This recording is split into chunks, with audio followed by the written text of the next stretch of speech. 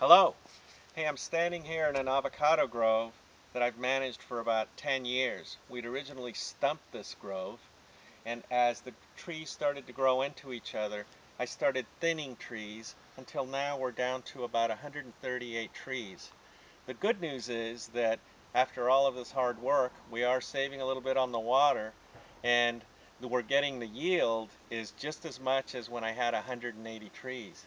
If we look here at the size of these trees, the way this works is now that there's a tree that was here that's no longer here, the canopy of this tree starts to foliate the whole way around.